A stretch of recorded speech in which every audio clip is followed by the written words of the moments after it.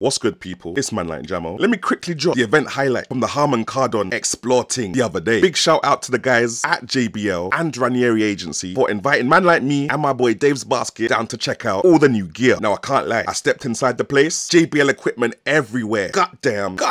There was a section for soundbars, a section for portable speakers, a section for wireless earphones, and most importantly, they had the gaming section ting with the new gaming headset. And let's not forget one underground cinema ting. You see me? Now in terms of my favorite products, it's gotta be the JBL Tour Pro 2 wireless earbuds. Imagine on the case, there's a touchscreen which enables you to change up your equalizer, music you're listening to, volume, active noise cancelling modes, all of that jazz, innit? They even had this portable speaker called the JBL Pulse 5, bare different colors. You know man was there for it. Last but not least, you know man's a gamer. So obviously, man was hella feeling the JBL Quantum 910 wireless gaming earphones with head tracking, fam. So apparently, when you turn your head in real life, the sound matches what would happen on the game card. It's wild.